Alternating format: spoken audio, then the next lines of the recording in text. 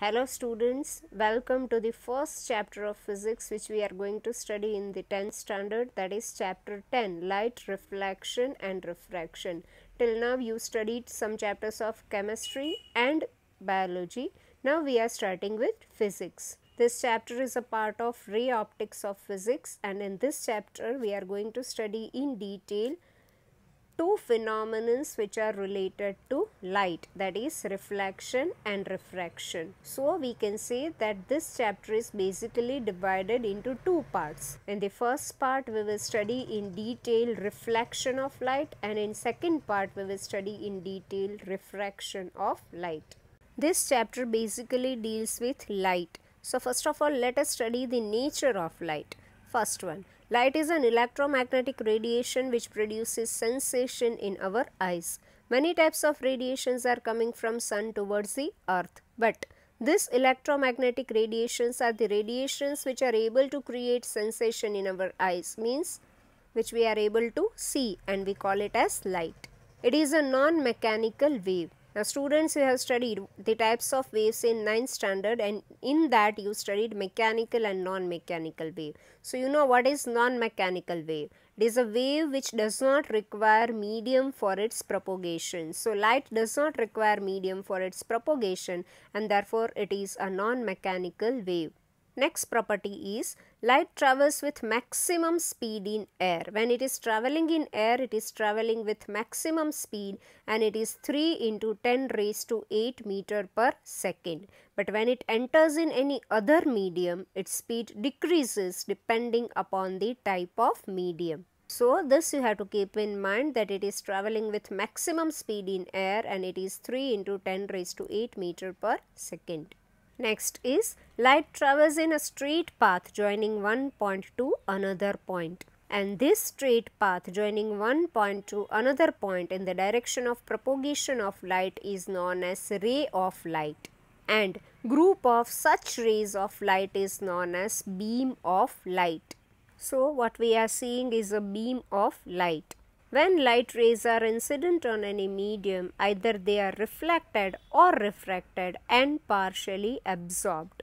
And in this chapter we are going to study in detail both this reflection and refraction. So let us revise first of all the points related to nature of light. First of all, it is an electromagnetic radiation that produces sensation in our eyes. It is non-mechanical wave. It travels with maximum speed in air, which is 3 into 10 raised to 8 meter per second. Straight line path joining one point to another in the direction of propagation of light is called ray of light, and group of such rays of light is known as beam of light. When light is incident on any medium, it is either reflected or refracted and partially absorbed. So this is nature of light. So now we are starting with the first part of the chapter, that is reflection of light. You have studied reflection in lower standard, right? It is the phenomenon of returning back of light from the surface when it is incident on any surface. So when light is incident on any surface, it is returned back by the surface, and this phenomenon is called reflection of light. When the light falls on highly polished surface like mirror, most of the light is sent back into the same medium, and this process is called reflection of light. You have studied laws of reflection also in lower classes. Let us recall those laws of reflection. First of all, angle of incidence is equal to angle of reflection. So what is angle of incidence? The angle made by incident ray with the normal is called angle of incidence. And what is angle of reflection? The angle made by reflected ray with the normal is called angle of reflection. And according to the law of reflection, angle of incidence is always equal to angle of reflection. The second law is the incident ray, the reflected ray and the normal to the mirror at the point of incidence all lie in a same plane. You can be asked in for 2-mark question, define reflection of light and state the laws of reflection of light. Then you have to write this much. So students, now you know what is reflection of light. Now we are going to study about mirror through which reflection of light takes place. First of all, what is a mirror? Mirror is a shiny polished object which reflects most of the rays of light falling upon it. One side of mirror is polished with suitable material to make the other side reflective.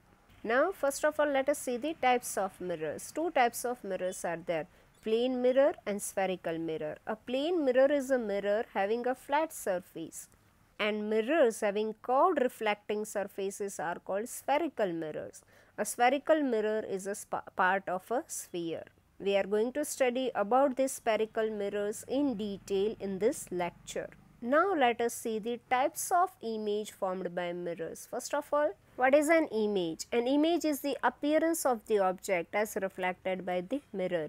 Images are of two types, real image and virtual image. If the rays after reflection from mirror actually meet at a point, then real image is formed. But if the rays after reflection from mirror does not meet actually at a point but appears to meet when they are extended backward, then virtual image is formed. So, real image is the image which is formed in front of mirror and it can be obtained on screen, whereas virtual image is the image which is formed behind the mirror and cannot be obtained on screen. So, this was about mirrors, its types and images formed by mirror.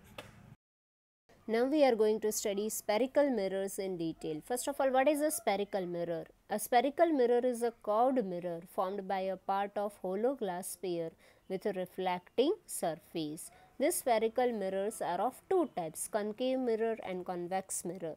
A concave mirror is a curved mirror whose inner surface is reflecting, or in other words you can say that a concave mirror is a curved mirror with the reflecting surface on the hollow side, whereas convex mirror is a mirror whose reflecting surface is outward, or you can say that a convex mirror is a curved mirror with the reflecting surface on the outer side. Here you can see the diagrams of concave and convex mirror, and it is clearly visible over here that a concave mirror is having reflecting surface towards the inner side and convex mirror is having reflecting surface on the outer side.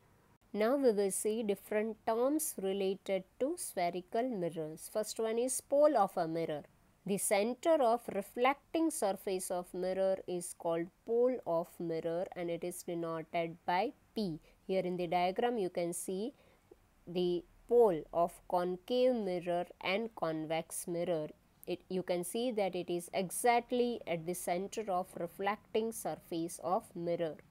Now students, we know that spherical mirrors are curved. So if we complete the curve, we can see that an imaginary circle is formed as shown in figure. Now this imaginary circle can be considered as a hollow sphere from which the mirror is made, and the center of this hollow sphere from which mirror is made is called center of curvature of mirror. Here you can see that it is denoted by point C. And the radius of this hollow spherical shell from which mirror is made is called radius of curvature of mirror, or it can be called as the distance between the pole of mirror and center of curvature is called radius of curvature of mirror. Next is principal axis. It is an imaginary line passing through pole and center of curvature. Here you can see in the diagram principal axis is marked over here. It is an imaginary line which is passing through pole and center of curvature. Next is principal focus. When the rays which are parallel to principal axis are reflected from mirror, then either they intersect at a point or appear to intersect at a point. Then this point is called principal focus. Here you can see that for concave mirror, the rays are actually meeting at a point after reflection from concave mirror, and this point is denoted by capital F, which is principal focus. And in the second diagram you can see that the rays are not meeting but they appear to meet at point, which is denoted by F, which is principal focus of convex mirror. So again, what is principal focus? When rays parallel to principal axis after reflection from mirror actually meet or appear to meet at a point, and this point is called principal focus of mirror. Next is focal length. It is the distance between the pole and principal focus of the mirror is called focal length, and it is denoted by small f.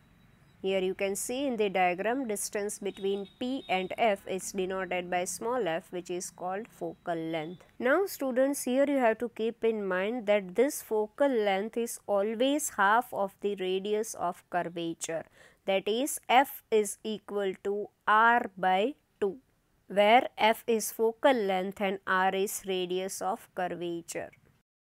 Now let us recall the terms related to spherical mirror. First is pole. The center of reflecting surface of mirror is called pole of mirror. It is denoted by capital P. Second, center of curvature. The center of hollow sphere from which mirror is made is called center of curvature. It is denoted by C. Third, radius of curvature. The radius of hollow sphere from which mirror is made is called radius of curvature. It is denoted by r, or you can say that it is the distance between pole and center of curvature. Next is principal axis. An imaginary line passing through pole and center of curvature is called principal axis. Principal focus. A point on principal axis where rays parallel to principal axis actually meet or appear to meet is called principal focus. It is denoted by capital F. Last one, focal length. The distance between pole and principal focus is called focal length. It is denoted by small f. So students, in this lecture we studied nature of light, mirror, types of mirrors and terms related to spherical mirrors. We will continue with other topics in the next lecture.